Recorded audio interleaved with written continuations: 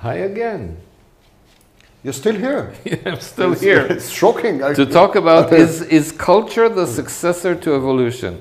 Yeah. In Hebrew, we both know Hebrew, so culture in Hebrew has two different terms. One is tarbit, when you talk about a culture of, say, germs, and one is tarbut, which is the culture of culture. Of higher organisms, higher organisms. like us. So I assume you talk about culture, the outcome of the minds of higher organisms. Yes. And there's an addendum. Are we headed towards a transhumanist future? Okay. So there is this relatively new theory. It's called dual inheritance theory, or gene culture co-evolutionary theory, or in short, co-evolution. It's the idea that all organisms develop through a process of genetic, biological kind of adaptation. And that's a classic Darwinian concept, adapted and evolved, but still it is grounded in genetics and biology. So organisms from microbes to chimpanzees develop only... So this is, when I brought up tarbit, this is kind of, yes. This is the realm. So this is, with allegedly one exception, and the only exception is the human being. The human being develops both genetically and biologically, but it has another way of evolving, and that is culture or civilization. Human civilization is actually a form of evolution. That's how it started. That's how this theory started. But then later, it was discovered that many species also have cultures, societies at least. We know about the bees. We know about, from bees to gorillas. I mean, gorillas, we know about dolphins, ants, elephants.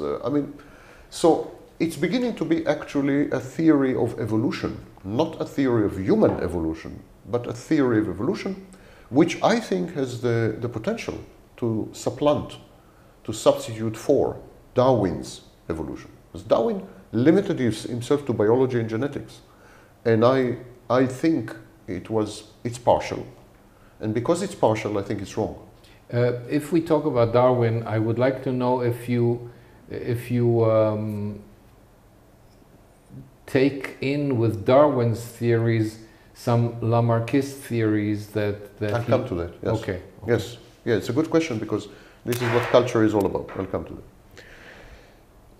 What is culture? When I say culture, first of all, to define the terms, when I say culture, I don't mean Kultur, like in German, but I mean the totality of human creativity. So that would be society, that would be technology, that would be art, that would be...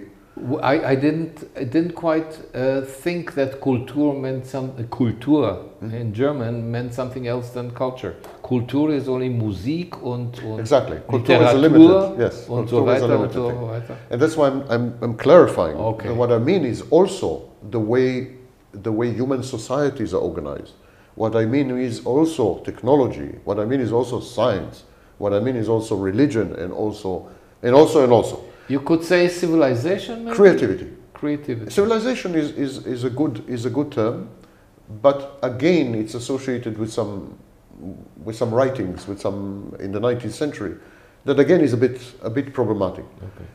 So we don't have a good word.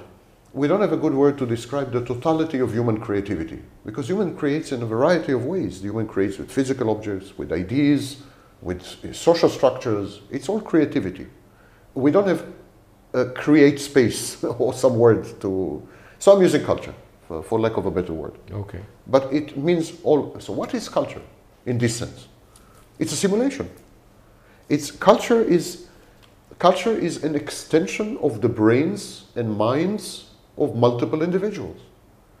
And when I extend my mind and you inhabit it, and I invite you into my mind, I'm actually inviting you into a simulation. Because it's not your mind.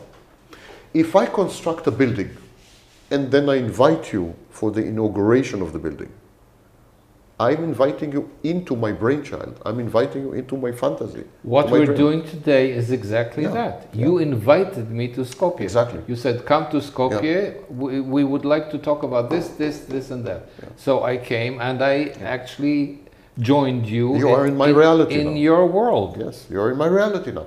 Similarly, if I write a book and you read this book, you're in my mind. Definitely. You are captive of my mind. I'm becoming you. Yes, you're captive of my mind. Same with movies. Same with computer programs.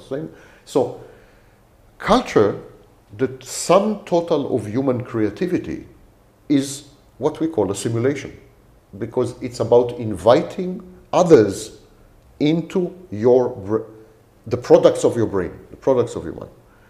This is very important because it means that evolution has a physical manifestation, but also a mental manifestation. If we say culture, it's very easy to mistake culture for tables and buildings and sculptures, but no. Culture is any human fantasy, any brainchild, any eruption of the mind. So culture is an abstract thing. So it seems that evolution is evolving both physically and mentally, which brings us back to the to the initial conversation we had about body-mind, the body-mind problem. Right. Okay, so how could mental processes, as reified in culture, how could mental processes have evolutionary implications? It's very simple. If I create an environment through my mind, first there's an idea in my mind, a fantasy in my mind. Like cities, we mentioned cities. A city. Yeah. Cities, the metaverse, computer programs, I mean, books, whatever. If I create something and then I invite you in, for you to inhabit that space, you need to adapt. You must adapt. If I create a city, you must adapt to the city. You can walk only in certain ways. You can buy food only there. You have to be physically less fit than a farmer. So it affects your body, not only your mind, but also your body. It has effects on your body. To cut a long story short, culture is an environment, exactly like an ecosystem. So it exerts what we call selective pressure. Culture creates natural selection. If you can't use computers, for example, imagine that you are someone who is technophobe and you can't use computers. You are seriously handicapped. You are today, definitely. Seriously handicapped. So computers are not genes, computers are not chromosomes, computers are not the body. So Darwin's work is broken there. It doesn't apply to computers. But I think that computers today are as important as your genetics. For you to survive in the environment as it is, you need to adapt to use computers.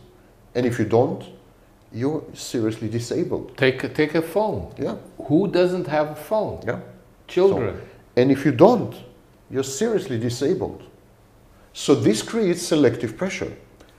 People who can use phones and technology are more likely to have children. It's extremely simple. Why? Because if you can't use technology, you are likely to have lower level of education, much lower level of income. These are predictors of reproduction. Mm-hmm. You are likely to adapt less to the environment. You are likely to be also treated badly by society. You are likely to be shunned and mocked. And what woman would go with you? Right. To be honest. Right. I mean, imagine that you're on a date. You're going on a date with a woman. What's your phone number? What's your phone? I don't have a phone. You don't have a phone? You don't use phones? No. Okay, thank you. Thank you for the drink, you know. It was nice meeting you. Nice meeting you. It's very simple. If you are not adapted to your culture and to the technology and to society, then your chances to reproduce are lower. So people who are not adaptive in this sense will have fewer offspring. That's a great description of natural selection. Exactly. Yeah. Yes. Moreover, if I am embedded in a certain society or culture or environment or technology or whatever, it activates some of my genes. We call it gene expression. Most genes are dormant, they're asleep, they're hibernating, and they're triggered by the environment. You mean each cell in our body has genes? Yes. So they all sleep? Not all, but majority do. Yeah. They sleep? They sleep. Okay. They hibernate. And then the environment provokes them. That's why we get cancer. When there is pollution, you get cancer because it triggers some genes. So gene expression is triggered by the environment. That's acceptable in all biology and so on. So when the environment changes, but hitherto they were saying that gene expression, genes, are triggered by the physical environment, like the radiation, quality of the air, radiation, this, that. It's not true. Genes are reactive to anything in the environment. To happiness, for instance? To well-being? To social demands, to technology. Genes react to everything. Genes don't make a distinction between a tree and a smartphone. It's not that genes say, wait a minute, smartphone is artificial, I'm not going to react to it. They react. Yes. In other words, culture triggers your genes. And this is passed on. It is passed on to future generations. So this is hereditary. This is Lamarckism. This is epigenetics. Epigenetics is a variant of Lamarckism, which incorporates most of evolution, incorporates big tenets of evolution, but says that genes which are triggered are more likely to be passed on to future generations. In other words, your culture, your society, your technology shape you and shape your children as well.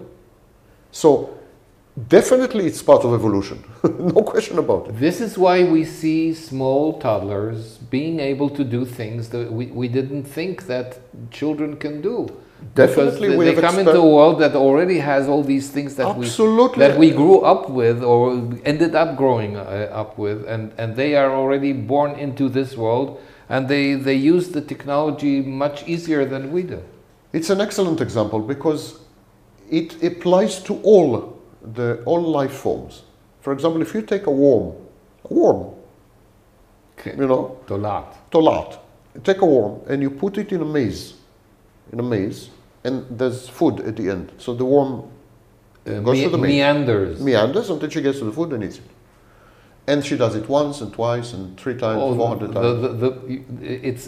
Because it's tolat, it's a female. It's a female in Hebrew, yeah. Don't say it's not gender bias. It meanders and it eats the food. The offspring of the worm do it much faster. The first worm needs 400 attempts to get to the food. It goes through the maze, it bangs into a wall, it goes back, it tries again. Really? And it needs 400 attempts to get to the food. The offspring of that worm needs 100 attempts. And as we proceed in the generations, there are finally worms that just go straight for the food. Wow, unbelievable. Yeah. So clearly, the maze is not a gene, it's not a chromosome, it's not biological, it's culture, it's environment, it's an artificial structure, someone's brainchild. The worm adapted to it and transferred this, and this triggered in it some genes. And she passed on these genes to her children, to her offspring. Unbelievable. And they are much better at doing this, at the task. And this applies to all life forms. So absolutely culture is an evolutionary force in 2 ways. One, if you are not adapted to culture, you are less likely to have offspring.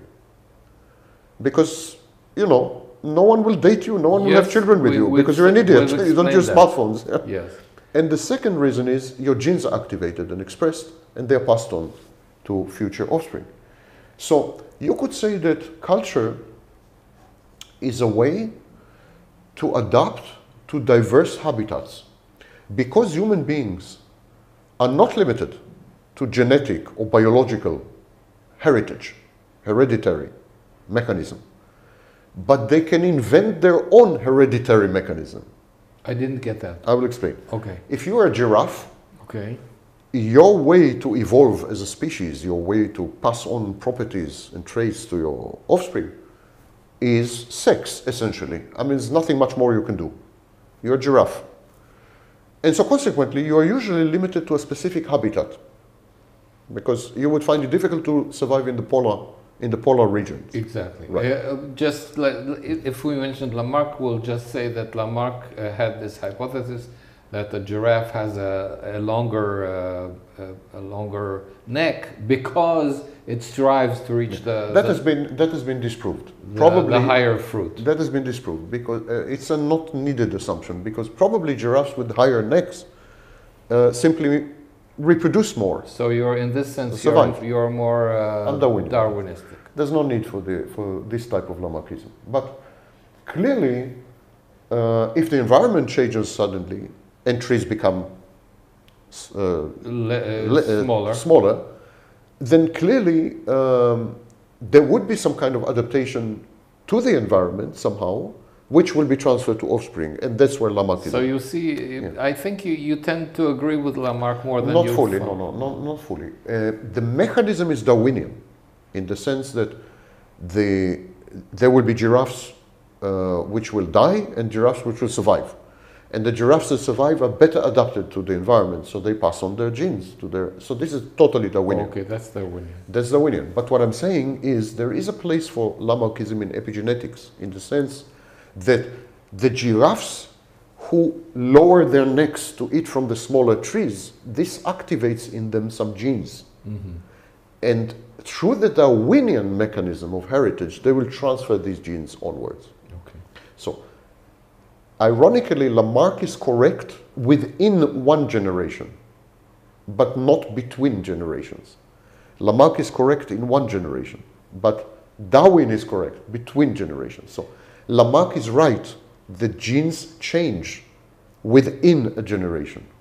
Darwin is right that these genes are passed on. So what Lamarck didn't know is that the genes are being activated? Yes, he of course he didn't know about genes, but he was right that genes, the genetic composition of animals changes within within one generation. Within the span of one's life. One generation. He was wrong about how this change is transmitted. So that's where he was wrong. I see. But he was right that there are changes within one generation, where Darwin was wrong. Darwin said no. Change is only intergeneration. Yes, you have what you have. Yeah, you have what you have, and it's intergeneration. Okay, so they're both right in certain senses. They're both right, yes. So mutations and genetic expression can happen in a single generation and alter the species substantially. And this alteration is then passed on to future generations, as Darwin had said. No. But humans went a step further. Humans said, we are going to design our evolution. Giraffes are limited, to epigenetics and to Darwinian transfer of genes. Women said, no, we are going to design environments that will then affect our genes, that will then allow us to better adapt in future generations. So what humans are doing, they are designing environments, then they are reacting to this environment epigenetically, then they're transferring it to the offspring. But you said women are doing that? Humans. Oh, humans, okay. Humans design environments that then affect their genes epigenetically, yes, and then they transfer them to offspring. Okay. So humans trigger their own evolution. In a way, you could say that humans are in control of the evolutionary process. Absolutely. In control. And that's why the fact that humans control evolution through culture. Unwittingly, by the way, probably. Until now. Now it's pretty wittingly, but before that, yes. We didn't know about epigenetics until recently. Yes. But because we control evolution through an environment which is essentially artificial, essentially a simulation, because we control this, then we can survive in all habitats. We are not dependent on genes anymore. We can trigger the necessary genetic adaptation ourselves. We don't depend on anyone. We've seen this throughout history when people who live in the Sahara have adapted to living there, and people who live at the pole or close to the pole adapt to different temperatures and it's a question climate. It's a question of speed also. In a typical species, animal species, it would take tens of thousands to millions of years to adapt. to adapt. In human beings, it takes sometimes 8,000 years, which is Which is a lot, but no, but less. it's nothing in terms of evolution. It's a heref. It's a moment. A moment. So humans adapt much faster, and they adapt much faster. They change much faster, and they change much faster because they control evolution through environment. Now there is this addendum which says, "Are we headed towards a transhumanist future?" What do you mean by that? Humanist, not in the sense of humanism or No, humanism. Transhumanist future implies that in the future technologies will integrate seamlessly with human beings. So you will have, for example, combinations of artificial intelligence and your intelligence, and you will be one. Like the chip you said Like the chip would that be I mentioned. implanted in Yeah, your brain. It's an example. And so we will all become cyborgs. Cyborgs, combinations of technology and hitherto humans combined into a single entity. That's one version of the transhumanist future. And transhumanism simply means humanity as it is today will cease to exist and be replaced with some kind of variants. Could be combination of humans and technology, could be only technology controlling humans, could be so. Question is, will there be a danger of stratification, for instance, where societies remain as they are, as we are, and others who have the means would turn themselves into Übermenschen? It's always the case that technologies are first adopted by the rich, by the wealthy, and they have an advantage for a while. For example, smartphones were first adopted by businessmen, very wealthy people. So they had an advantage over you because they became much more mobile. But it was very short-lived. But it was short. So the hope is, and reality is, that technology, that because of the profit motive, because of capitalism, there is a strong urge and a strong impetus, a strong incentive to make technology affordable. So I believe that these technologies will be widespread, but there is another, it could be, the end result could be stratified, but between Luddites and technophiles. So you could have groups of people. What's the first? Luddites, Luddites. Luddites are people who reject technology. Okay. So for example, when the weaving machine was invented by Hargreaves in Britain, the automatic weaver, manual weavers of fabric destroyed these machines. Okay. So this is called Luddism. Anyhow, you could have in the future groups of people who would say, I would never ever put a chip in my head. Mm-hmm.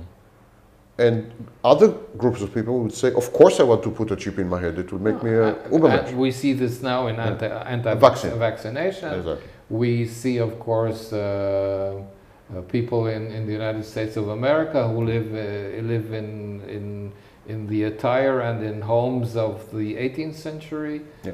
and so and on. Survivalists who live in mountains and so on. Yes. So that's a perfect example, because the technology will change the environment. You will have the possibility to insert a chip in your head. Those who reject this will be disadvantaged, because I will know every language in the world. I will have access to the Encyclopedia Britannica. I will make calculations in the speed of light. You will not, because you refuse to put a chip in your head. Who will women prefer to have children with, you or me? Oh, the with it guy. Majority will go with me. There will be a tiny minority of women who are like you. They don't want to put a chip in their head. Yes. Right. Okay, but majority will go with me, with the likes of me. Yeah. So this will have a reproductive advantage. This is a perfect example of how culture continues evolution, because then my children are much more likely to have a chip in the head. So a chip in the head humanity will be the next iteration, the next stage in evolution, driven by technology, not by genes.